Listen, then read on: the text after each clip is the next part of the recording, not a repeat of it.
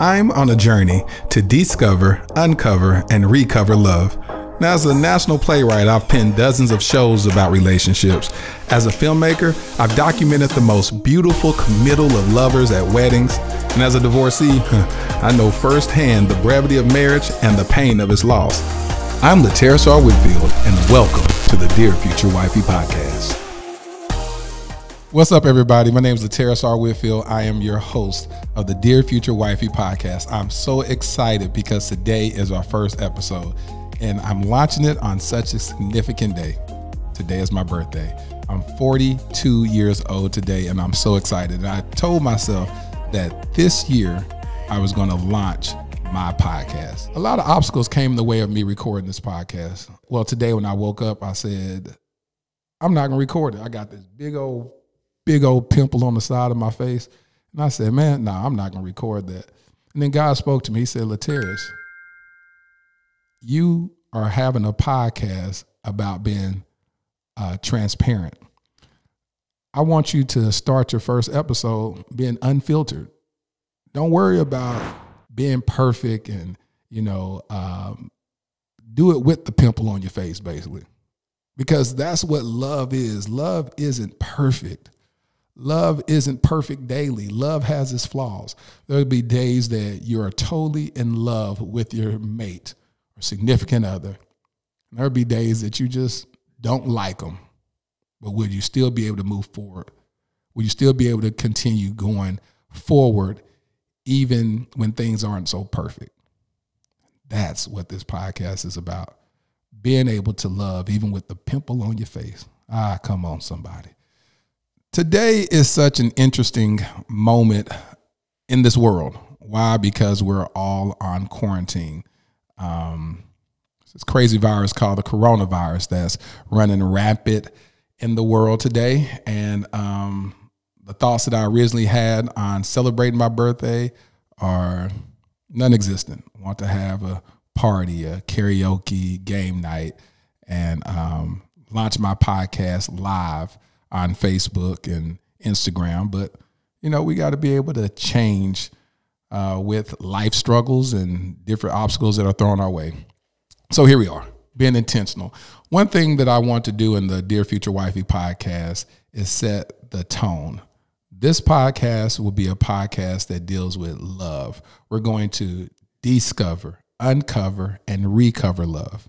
I'm going to take you on my personal journey as I do those three things in my own life. I've been married before, so that means I've been divorced. Had one marriage, and that ended in divorce. We're still friends this very day. I believe in living a lit life. What does that mean? Well, I affectionately coined acronym LIT for living intentionally and transparently. So that means the people that you'll have on this show will be 100% authentic, transparent. You may not agree with everything they say, but I want them to be able to live their truth as I do the same. I'm going to be truthful. I'm going to be honest. I'm going to give y'all the butt naked truth. Do you understand me? Y'all going to see me in ways that y'all have never seen me before on social media, because it's that time in my life that I truly reveal to the world who I am and my perspective on love, what I believe about love, how I feel about love, and why I am very intentional on recovering love again for my life. I believe that marriage is a wonderful, wonderful institution. We call it an institution, and sometimes that scares people because they say an institution. One thing that's institutionalized are things that are bad. But I don't look at it like that. I think marriage is a beautiful union when you get married to the right person and you're firing on all cylinders. Understand that it is a level of partnership and compromise. You can have something extremely special that very few people get an opportunity to enjoy. And that's what I'm looking forward to. So that's what the Dear Future Wifey podcast is going to talk about. I want to interview people from all different walks of life, people that have been married before, people that are married in long-lasting, thriving relationships and marriages, those that are in unconventional marriages, those that may be in polyamorous relationships. That'll be interesting to talk to those individuals, or even people that are in what we consider from the Christian faith an alternative lifestyle, those that are in gay and lesbian relationships. I want to know why they fought so hard to be equal. Well, they fought so hard for the equality of marriage that a lot of us straight people, heterosexual people, we don't even value marriage enough to go fight for our own marriages, let alone this culture fought for the equal rights that we been able to enjoy since the beginning of time. So I would like to talk to gays and lesbians about that. So I'm just really, really interested in growing and learning love from all platforms. Corinthians calls love, or defines love as a lot of things. Love is patient. Love is kind. Love does not envy. Love keeps no record of wrong. Love does not boast. It has all these amazing definitions of what love is. And so I want to really explore that. I want to know if we are all enjoying those principles of love. And when we go against the grain and step outside of what Corinthians defines love as, does it really truly work? So go on a journey with me. Go on a journey with me. We're going to go on this journey together. What I think is so cool about this time in my life, I have 3 kids. My 23-year-old daughter is engaged to be married. She was planning on getting married in May, going on a cruise, and due to the coronavirus, that just upset the whole plans. We don't know when it's going to take place this year, so y'all be in prayer about that. She's 23 years old, about to embark on what I embarked on at 28 years old, and she asked me, she was like, "Dad, do you think I'm too young to get married?" And I thought for a minute, and I was like, you know what, I don't know. I don't know how to answer that anymore. I try not to impose my beliefs on anybody when it comes to love. Because to be honest with you, I know a lot of people that got married at very young ages that are still married to this very day, or people that got married at young ages and they've been married for 40, 50 years and they're in their 70s and 80s and all that good stuff. And I wonder if it was the culture back then that allowed them to stay married for so long, or just their love for one another, their uncompromising love for one another. I love when I talk to people who say the reason why we stayed married for so long is because we've always told ourselves that we would never, well, we always told each other that we would never get a divorce. They never threw up the D word to each other. So I want to know, is that the answer? Or have we gone into this selfish mentality to where if we're not getting what we desire from said person, that we're chunking up the deuces, heading out the door? I don't know. I'm always interested. So I would love to have an older couple. So if y'all know an older couple that would love to come on the show that have been married, let's say 40 years, at least 40 years, that would be amazing. That would be amazing to talk to those people to find out what made love last so long. But this quarantine really has me in my feelings. I'll be honest with you, over the last couple of days, especially I think it was Friday night, a couple of nights ago, I laid down and I just felt this spirit of loneliness overtake me. I was laying in the bed. I said, man, I really wish I had some beautiful naked body laying next to me. Yeah, I prefer my wife to be naked. I don't want you sleeping with all those clothes on. Amen, somebody. Amen. I need you to be naked and unashamed. I think that's biblical. But I said, you know what? I'm in my feelings right now. Like, I really want some companionship. And I went to sleep early that night. I think I went to sleep about 10 o'clock because I said, I'm just going to go to sleep. Felt like this heavy spirit of depression over the city because everything is just all up in the air. You don't know when you're going to get back to work. You don't know when life is going to resume as usual. And I don't know. I just was in my feelings. And then God began to speak to me today. Now, it took him about 2 days to speak to me. And he began to break down what quarantine really is. Now, quarantine we're all on quarantine. We hear that all the time, and we look at quarantine as being, oh, we can't go nowhere.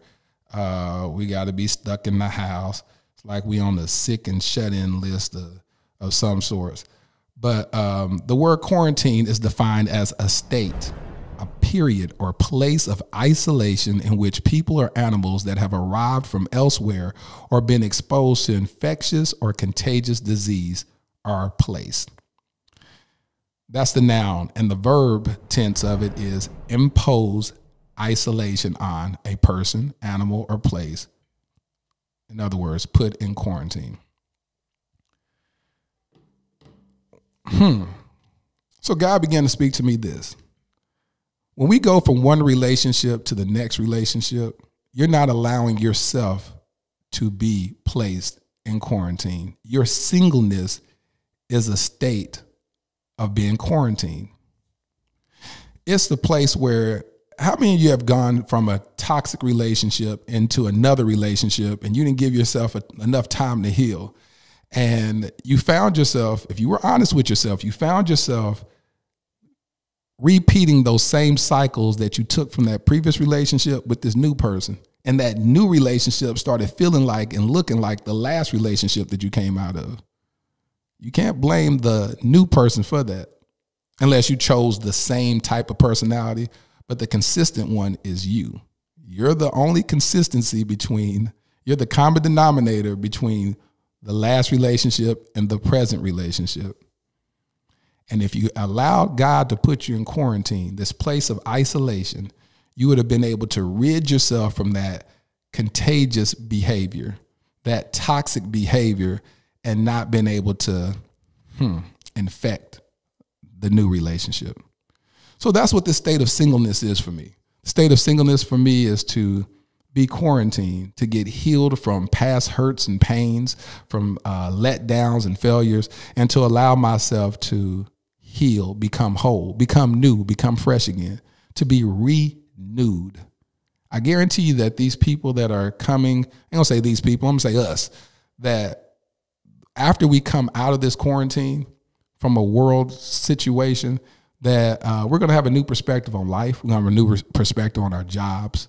I love reading Facebook posts about, and you said, boss, that we couldn't work from home. It's amazing how now we can work from home. You got schools restructuring education because they're allowing their kids and my kids to be educated from home. And we parents are teachers. Yes, homeschool teachers. I digress. It's a very painful experience. But we have a new perspective, a new appreciation on teachers, that now when we go to those parent conferences, that we're going to have a different level of understanding when they say that our kid was doing X, Y, Z, because we're going to be able to say, yep, that's Johnny. He was clowning when we was going through that coronavirus. So this whole season has given us a new perspective. The sad thing about it is that I'm hearing a lot of marriages are being extremely challenged because when you're so busy going through the ins and outs of life, you really don't get a chance to spend enough quality time with your mate. And now during this Rona virus and this Rona epidemic or pandemic, that you're spending a lot of time around your significant other. And I've been hearing that domestic abuse is on the rise. I'm hearing that child abuse is on the rise. So we definitely got to be in prayer for that spirit. So we come against every demonic attack that's coming against families through domestic abuse and child abuse. We cancel that assignment right now in the name of Jesus. No weapon formed against these households should prosper. We cancel that assignment. Peace, be still. I speak peace into these homes right now in the name of Jesus. Yeah, I was heartbroken when I read a lot of these articles about the rise of domestic and child abuse. It breaks my heart. But I understand. I understand because people are hurting.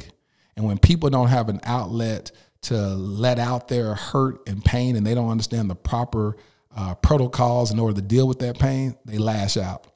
And that's why healing is paramount. We have to become healed within ourselves. So no matter what atmospheres, no matter what environments we find ourselves in, that we're productive from one environment to the other. That's what the Bible says. I have to know how to abase and how to abound, how to live with and live without. See, I grew up poor, so I understand how to stretch some money. I watched my mama do it all the time. I watched her do it all the time. So I didn't get too shaken because of, stores not having what I typically needed. I remember growing up and for dinner, we had breakfast. If you don't know, breakfast is cheaper or less expensive than dinner. So my mom would get some sausages, some breakfast sausage, and cook it and cut it up and mix it with some scrambled eggs and put some toast, and that was dinner. And so I learned really quickly how to survive. When the electricity got cut off, then we had a gas stove.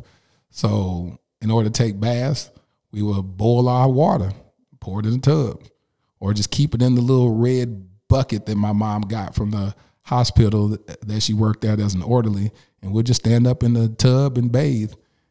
It's just, and I never take those moments for granted. Back then, I didn't even know that we were poor. I just felt like that was the way of life. Shoot, everybody was poor in my neighborhood, so I figured that's just the way of life. Until I watched Different Strokes. Now, Different Strokes taught me that I was poor. But before then, as long as I was watching Good Times, I was all right. That's what I love about life. What I love about life is the opportunity to explore who we are, no matter what the circumstance, be able to explore who we are, and to know that we're not the same. I'm not the same 20-year-old Lateris, and I'm not the same 30-year-old Lateris. I'm 42 years old, and I feel 42 years old. I feel like I've lived 42 years, and I feel like I have the knowledge, the understanding, and the wisdom of a 42-year-old, if not more. I'm not going to keep you long today. I just want to introduce to you who I am and let you know what to expect in our future episodes. And every episode will end with a letter that I write to my future wife. March the 29th, Dear Future Wifey.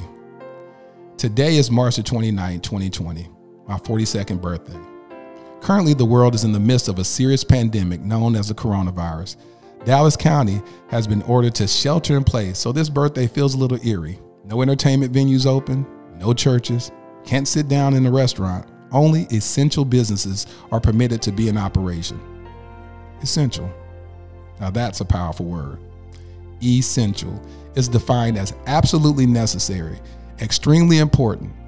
The city has decided a list of business classifications that are absolutely necessary to aid us as we transition through this tumultuous time. This includes the healthcare industry, governmental agencies, grocery stores, gas stations, shipping services, and believe it or not, even liquor stores. My future wifey, you are essential to my life. Your presence alone will aid me through life's many unforeseen transitions. Your love is essential. Your joy in the midst of the storms is essential to our happily ever after. All chaos can break out in the world, and I need you to be my calm, my place of peace, my secret place of refuge. No one will be able to make a judgment call and shut us down as being non-essential to one another. Our love is essential. Our purpose is essential. We will be essential. Your future hubby, Lateris R. Whitfield. Thank you for listening to the Dear Future Wifey podcast. Remember, be lit, live intentionally and transparently, and don't stop loving. Make sure to subscribe to our Dear Future Wifey YouTube channel. We're available on Apple Podcasts, Google Podcasts, Spotify, and Stitcher. We welcome your support. Simply share our podcast with your friends and family.